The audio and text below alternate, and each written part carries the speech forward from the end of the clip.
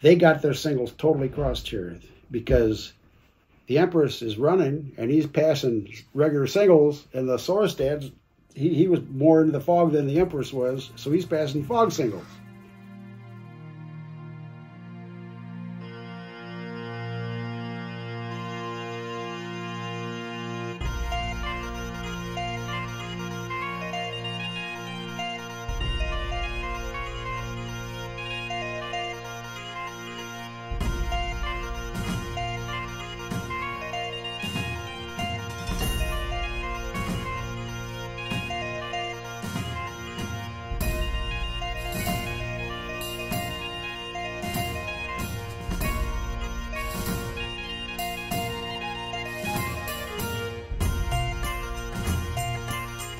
Let's move off to the Empress of Ireland, the tragedy that happened at the mouth, or near the mouth of the St. Lawrence Seaway Channel on May 29th, 1914, just 2 years after the Titanic went down. British-built ship, beautiful ship, owned by the Canadian Pacific Railway. This was, for its time, a pretty big boat, 570 feet long, twin screw, which was pretty cool for back in the day. You could forward one engine and reverse the other to give it more maneuverability. 1,477 people on board that day.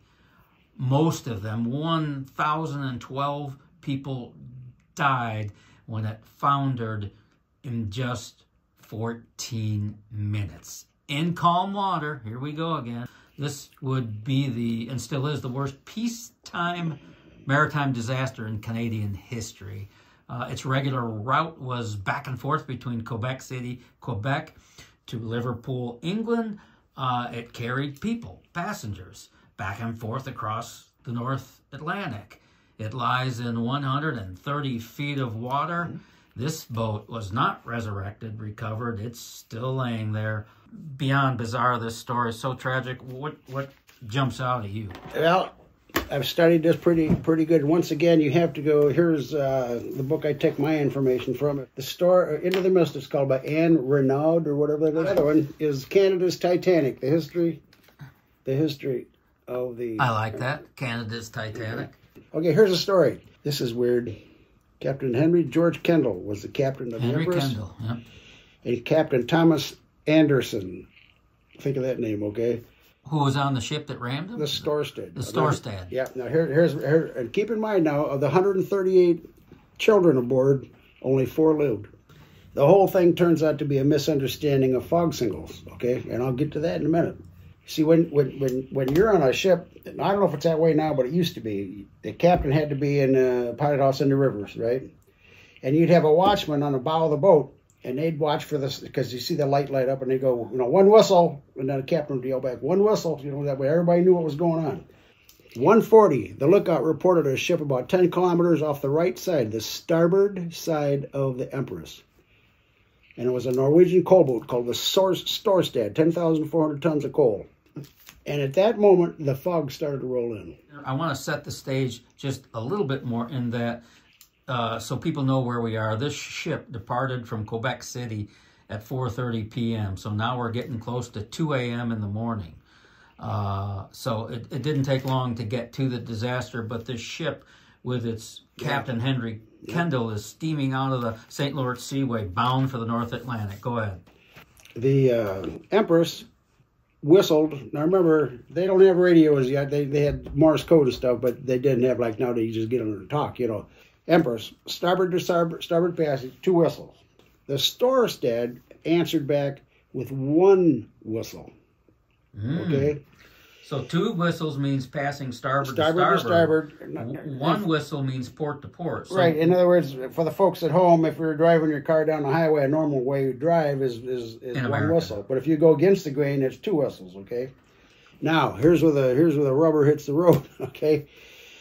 Out of the fog at the last second, the Empress had cut across, and the Storstad hit it at 1:55 a.m., okay? Now, before I go any further, I want to read about this fog signal so the people at home, this is right out of the Rules of the Road book. A ship underway sounds 1 prolonged blast of its whistle or foghorn not less than every 2 minutes. You got that? You're underway. A vessel underway but stopped sounds 2 prolonged blasts, not less than every 2 minutes, with 2 seconds between each one. They got their signals totally crossed here because the Empress is running and he's passing regular signals, and the Storstad, he was more into the fog than the Empress was, so he's passing fog signals. And don't forget the Storstad had a reinforced bow because she's used to breaking ice up off the North Sea, see? And when they hit, it hits right between them funnels. And the captain of the Empress decides, man, I gotta, kick the engines up here and try and get us into the shallow water and beach her. Had he not done that, that Storstad was stuck right in there and so it T-boned. It plugged the hole. They would have had plenty of time to get the boats down and save. But when he went ahead, that Storstad got pulled right out. Now you got a 15-foot high gash, and the water just poured in like crazy. And that boat, 60,000 gallons per second. And it was gone in 14 minutes. You got 14 minutes to deal with this thing. That's very little time. The 6 minutes after the collision, the engine room was totally flooded, knocked out the power. The wireless operator was able to get off 1 SOS. That's Morse code for SOS. He was able to get off 1 before they lost all power.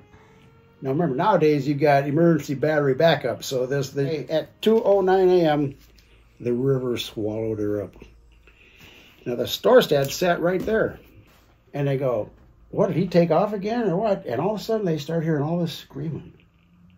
Literally, so he lowered the boats and they rescued some people. But in that cold water, the Storstad lowered its lifeboats to try and save some, and did save some people. But in that ice cold water, 15, 20 minutes, you're gone, man. And or less. Just all these corpses they either drowned or they froze to death, one of the two, okay? This Captain Kendall, okay, I want to tell you about him real quick. Of the Empress. Yes. Have you heard of the Crippen case? No.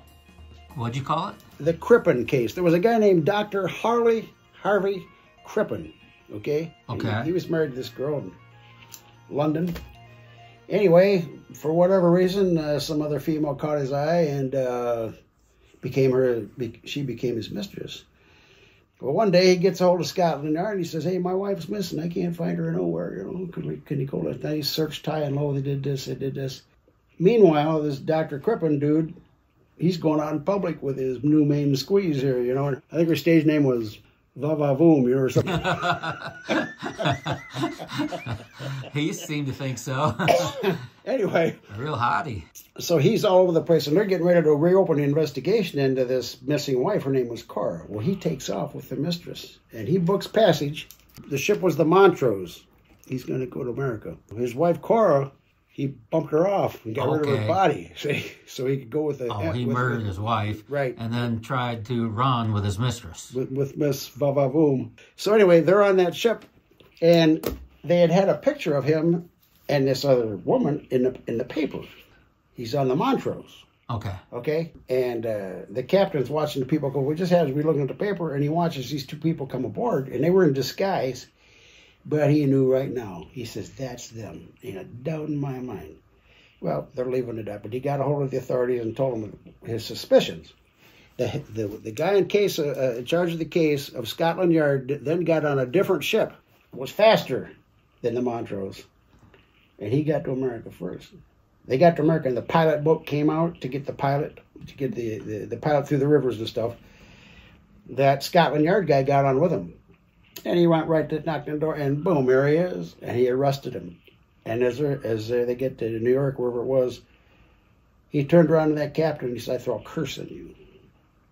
That captain, ladies and gentlemen, none other, was Captain Henry George Kendall of the Montrose, but then he became captain of the Empress. Oh. See, ooh, I don't know. So he put a curse on the captain. Yeah. Because he... had this guy arrested who not only killed his wife, but was running with his mistress. I found that interesting. And then to have, after all this happened, as bad as all these people dying, and could you imagine going in 14, 15 minutes? The worst part of it was 5 minutes after that boat sank, the fog bank totally lifted, and you could see for miles. It was like the ships met when the fog was at its worst, almost as if it was planned that way. Well, had the Storstad stayed in there, like I said, she plugged the hole, and they would have had time to get the boats down and save everybody. But when he, the captain of the Empress Kendall, full ahead to beach the boat, that ripped the Storstad out of there. And this gigantic hole with all them thousands of gallons of water going in there, they didn't stand a chance. Basically zero visibility. They don't know where the other one is. But without any time to spare or react, the Storstad appears, and it's too late to turn, to slow down, to speed up, anything. It was and the inevitable. Storstad rams, and as you mentioned, the Storstad had a very strong reinforced hull because it was an icebreaker. It drove into that ship 20 feet deep, pierced the boiler and engine room. 60,000 gallons a second were pouring in. The Storstad eventually backs away from the Empress. The Empress is doomed. There's no hope. Captain Kendall did say, close the watertight doors, because I think they could flood 2 compartments on the Empress and she could still float. But, now ships, there are systems that can automatically, electronically in some sort, close watertight doors at the push or command of a button. Back then it had to be done manually, which really became part of its demise because they didn't get to it in time. Too much water coming in, and this thing laid over on its starboard side. When we brought was the Bay Queen in, of course, that became the Arowana Queen of Toledo, we delivered her. We were supposed to take the Canso Straits through, which is this navigable waterway that kind of separates Nova Scotia. It was all froze up. So we had to go all the way around between Nova Scotia and Newfoundland out there. And we got in the St. Lawrence River, and different pilots come on at different times. And they always spoke with heavy French accents. And he said, hey, we're coming up on the Empress of Ireland's grave. And I'd never heard of it before. So he regaled us of the story. I had never heard of it till you mentioned it last time. In the summer, spring, summer, and fall, they have a buoy that sets right, and it was in 2009 they made it a official grave site. I think it's off limits now. Here we go again. Where have we heard that one before? But yeah, there have been dives on. In fact, there were Canadian divers that recovered the bell from the Empress in 1964. They were diving on it right after it went down. In fact, there have been 6 people who have lost their lives diving on the Empress as of 2009. Now it's protected under what the Canadian government calls the Cultural Property Act, whatever that is. But I think you can't go down and pluck artifacts from the Empress anymore. The inquiry started on June 16th, 1914, lasted 12 days. They called 62 witnesses, and more than 8,000 questions were asked. When it all came down, push to shove, the person that was responsible was the Storstad, because she was passing fog signals and the Empress was passing running signals. That's why I read you those two rules in the rule book, see? What I find extremely interesting, though, is, they ended up repairing the Storstad. In fact, the Storstad made it all the way back into port because they had watertight bulkheads, right? And the bow was damaged, so they were able to fix it up. And it's in March of 1917, Captain Anderson's, captain of the Storstad, after it being repaired, he's off the coast of Ireland with it, and he gets torpedoed by a German U-boat. And the ship is sunk. But he survived. He survived. Interestingly, Captain Kendall was second officer on a passenger liner, the Calgarian.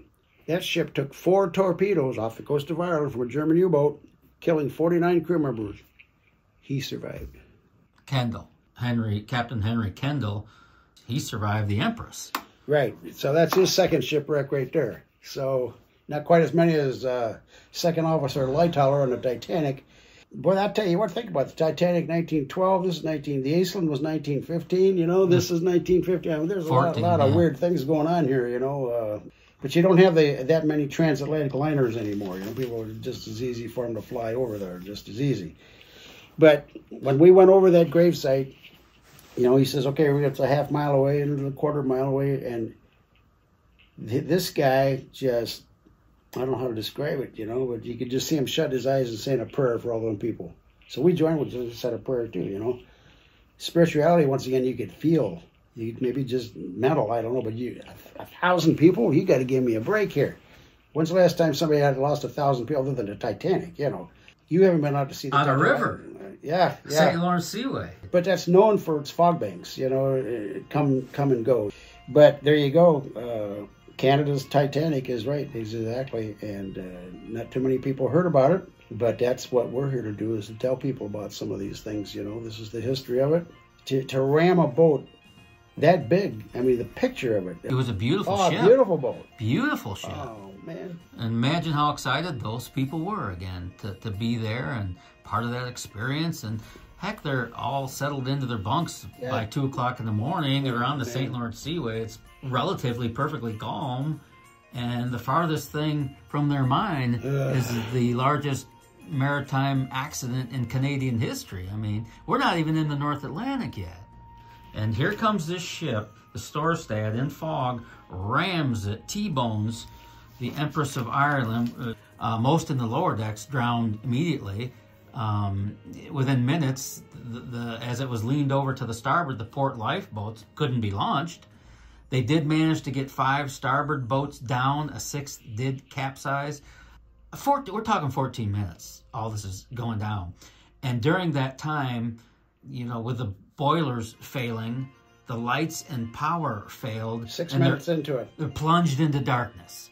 Well, all of this panic is going on around them. In 10 minutes, it laid completely over on its starboard side. And then the eerie thing to me, one of the eerie things, is then it laid there for 2 minutes. And so many of the survivors were standing on the hull, you know, thinking, okay, we survived this shipwreck, or whatever you want to call it. And it laid there for 2 minutes because they thought, well, we're on the bottom of the river. They didn't know they were in 130 feet of water. It laid there for 2 minutes. They think they're saved, and boom, it goes down. And now each captain blamed the other. The ultimate blame did go to the captain, Anderson of the Storstad, but it was the Empress who changed her course. That's first. correct. Looked to me like the Empress cut right across the bow of the Storstad, but the passing of the signals, that's what was so confusing. Because one was doing passing signals and the other was doing fog signals. There you go. Which don't jive. They don't jive. So that's didn't work. The Titanic didn't have a lot of time, but it had a lot more time to deal with the unfolding tragedy around them. The Empress had 14 minutes. How do you direct a rescue operation, or whatever you want to call it, with that time frame? And maybe that's why, like on the Titanic, was, nope, women and children first. We have time to get this done. On the Empress, maybe that's why, with a very little time they had, only 4 of 138 children survived. 4 kids. The striking number here to me is, if you were a crew of the Empress, you had a better shot at survival on this one, because 248 crew members of the 420 crew members on board the Empress survived. So if you were a kid, sorry about your luck. If you're a crew member, including the Captain Kendall, you had a better chance of getting away. For one thing, they're awake. Okay, they're not sleeping in their bunks, well, so they're ahead of the game there, you know. But to live with that the rest of your life, that's got to be a tough nut to crack there, you know. I mean, a real tough nut to crack. 1,000 people, that's a whole... But the interesting thing to me was 5 minutes after it sank, the fog bank lifted. Could that have been part of that curse that guy threw under, you know? I mean, no. I'm not trying to say there is such a thing, but who knows? Maybe there is. I don't know. This is beyond me. It's worth putting out there. It's awful weird. I don't discount things like that. Things happen for a reason sometimes. Things happen because of mankind's mistakes, and sometimes things happen because of divine intervention. You know, you go back to the Fitzgerald, it was a terrible, terrible storm, and there you got the Easton. You can't get much safer than tied up to the dock. I mean, if there's a bad storm, you want to be tied up in the dock, and that didn't help them. That's still screwed up. So I thought it was interesting that the last survivor from the Empress of Ireland was a lady named Grace Hannigan. And she was one of those 4 kids that survived the shipwreck. She was 7 years old. And I can't imagine what she could recall from that night. Wow. But she lived till May 15th, 1995. Her name was Grace Hannigan. It would have been interesting to sit down with her. One of the other children survivors, a 8-year-old girl, little Florence Lorraine Barber. She survived and lived to adulthood. There were some there were a lot of famous people on board, or influential people. Oh, absolutely.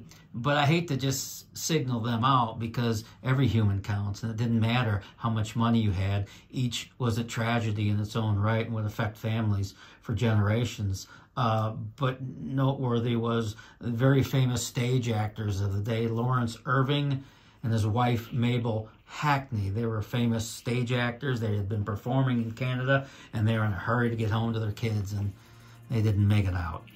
The captain did. Well, there you go. It's, you pays your money, you takes your chances, and